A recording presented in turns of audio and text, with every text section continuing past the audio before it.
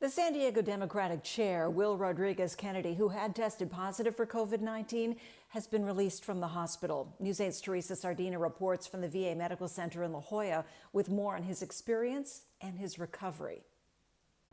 Good evening, Barbara Lee. Will Rodriguez Kennedy was released from the hospital yesterday, but he was unable to go home due to his doctor's orders.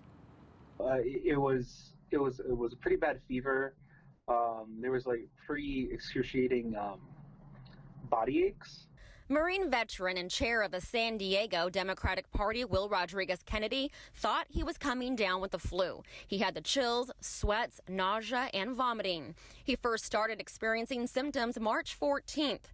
Defeating symptoms after a few days, he then had trouble breathing. He called the VA Medical Center in La Jolla first, as ordered, expressed his symptoms, and had to go in immediately. And they ordered a CT scan.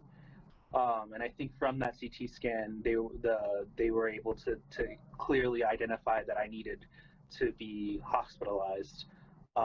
And then I was there for 6 days. Testing positive for COVID-19. After being in the ICU for 6 days, he didn't have symptoms, levels were under control, and not likely to be infectious. The veteran was released but unable to go home.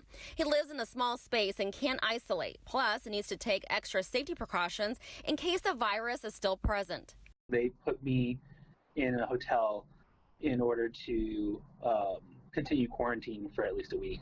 While talking about his recovery and experience, he did express concerns by medical professionals about the access to personal protective equipment. Is they have to put on this gown and this face mask, and there's a significant concern that they will not have that. Rodriguez Kennedy was living his life as usual, working and taking part in social groups, and says he did not travel recently. He urges the community to keep following public health and social distancing orders. As of yesterday, he has been staying in a hotel room. He was sent home with oxygen to assist with his breathing. He tells News 8 he is feeling alone, tired, and exhausted throughout his recovery. He's urging the community to take this seriously and practice social distancing. Back to you. Thank you, Teresa.